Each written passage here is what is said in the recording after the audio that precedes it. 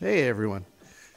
If you have a Goal Zero Yeti, you've seen those 22 volt maximum solar panel stickers all over the thing. And today we're going to plug in some higher voltage panels and see if we blow some stuff up.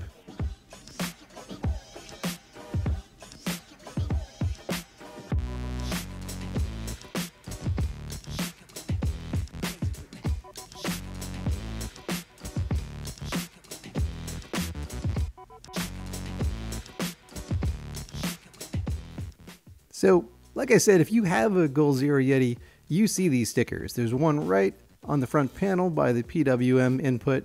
If you flip open the cover, it also says 14 to 22 volts. And there's even another sticker that says do not exceed 22 volts input. And if you have the MPPT module, if you take a look at that, there is also a really clear sticker that says do not exceed 22 volts under standard use. So could be argued that Goal Zero is being extremely clear that 22 volts is the max. And you know, I never really doubted it. It says it right there. It says it in the manual. It says it in the specs. But then recently I got a comment. And this person named Left of One had spoken to Goal Zero technical support.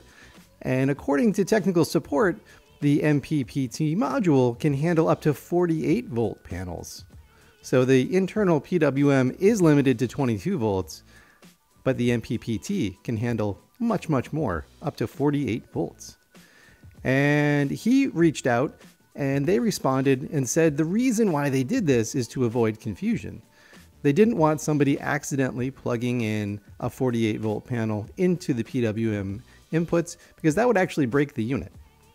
So they decided to basically not tell us that the MPPT module has this capability to avoid people doing dumb things. So I decided to put this to the test.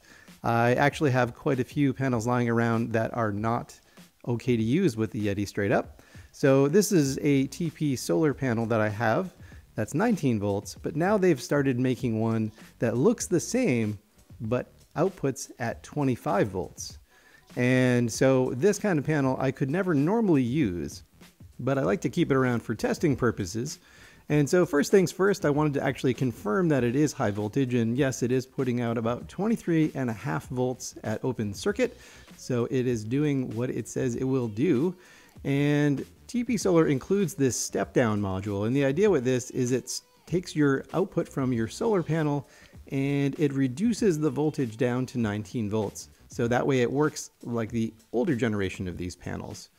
And essentially you just plug it into the output from the solar panel, and then you just connect a cable up to the other end of it, and then you're good to go. And at 19 volts, this is perfectly safe to plug into any port on your Goal Zero Yeti. And I wanted to first of all check and make sure that's really working, and yes, it is putting out pretty much 19 volts even. So the converter does work well.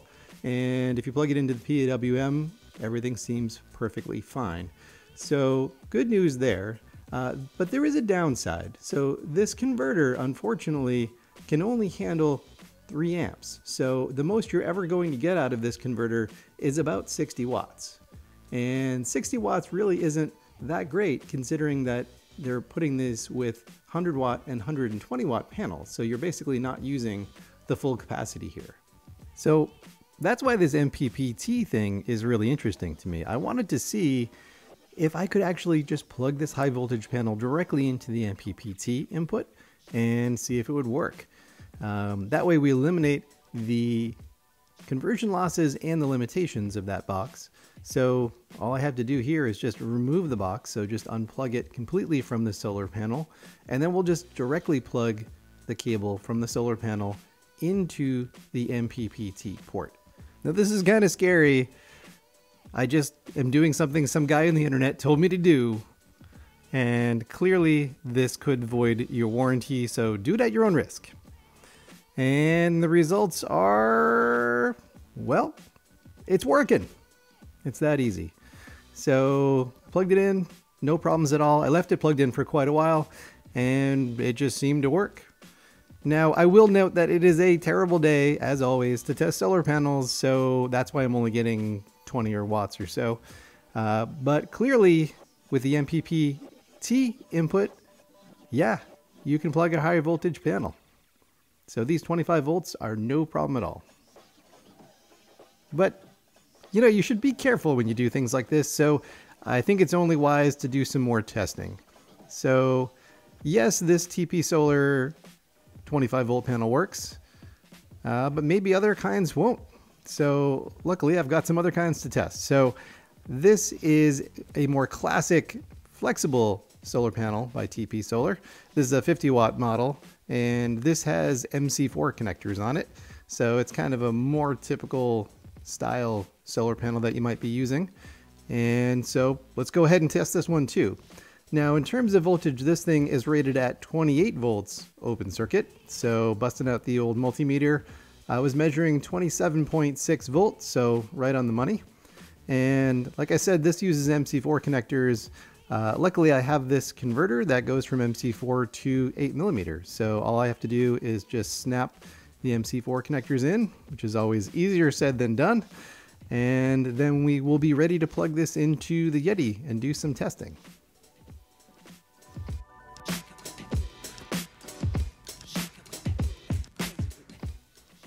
All right, so moment of truth. Look at that, we're getting power. Again, I have to remind you, I am testing this on pretty much the worst possible day. So 5 watts from a 50 watt panel is not good, but neither are the conditions. So just bear with me. When I did get a break, I was getting closer to 18 watts, so it's better there. But no problems, no smoking, no issues at all. So with 2 successful tests under my belt, I was thinking about how to test even higher voltages. And if you hook 2 solar panels together in series, that doubles the voltage. So I have 2 identical 50 watt panels here. I'm connecting the 2 inner positive and negatives together, and then the outer ones are connected in series. So if I put that in my multimeter, that's 55 volts, which is clearly way too high. That won't work. But I have a Rockpals, and this is a 50 watt panel that is rated at 19 volts, and it has MC4 connectors. So my plan is to take these panels and hook them together. 1 Rockpals and 1 TP Solar. And I think together we should be just about right. So looking in the Rockpals manual, I just wanted to confirm all this. Yes, it is rated at 19 volts. So we've got 19 volts on this one, and then we'd be adding it to about 28 volts on the other one. So again, just hooking these together in series, really easy to do with MC4s, very difficult to do with your typical 8mm connector. All right, so let's see where we are at. So 49.8. Now you remember, according to Goal Zero, 48 volts is the limit, so we're a wee bit over on open circuit. However, when you hook it up, it will be a little bit lower, so I'm willing to take the chance. And here we go, folks. It's the moment of truth. Is this going to cause my Yeti to completely blow up? Ah! Nah, just kidding. It really wasn't a big deal. I plugged it in. Remember, we're about 1.5 volts over what it's rated for. And look at that. It's working just fine. It's no problem. I don't know why you're all so worried about it. Maybe I'm overlooking something though, so let me know in the comments just how stupid I am. I'm sure you will anyway, but I'm doing this for you. When the sun did come out, I was getting about 40 watts, which again, isn't great, but it works. So yeah, if you have an old Yeti that you think is limited to 22 volts and you have the MPPT module installed, congratulations. You can now hook a higher voltage panel in. So I am very excited about this development. I want to thank the folks in the comments section for tipping me off to this. I actually emailed Goal Zero twice. They never responded to my emails and I could never get chat working. So, hey, I just figured I'd have to test it. And so I hope you found this useful.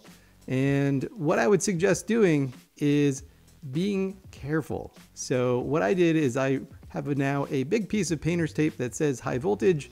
And when I'm messing around with panels that will blow up my PWM, I just stick it right over those inputs. So it makes it impossible for me to do the dumb thing.